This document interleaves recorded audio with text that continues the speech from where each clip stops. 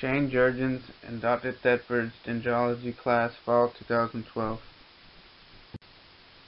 Slash pine, Pinus elioti, is in the family Pinaceae.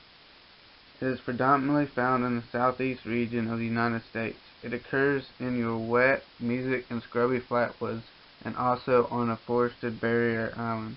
It is classified as intolerant to shade and somewhat fire resistant.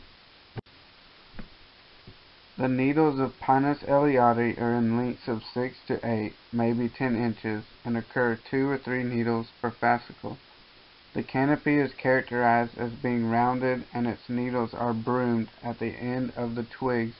Pinus elioti is a medium to large tree that can grow to heights of 80 to 115 feet. Pinus elioti has a stalked cone, reddish-brown in color and 5 to 8 inches in length.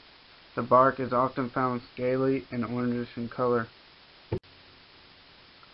The slash pine can be easily confused with the loblolly pine, Pinus tiida, but some distinctive differences can be made.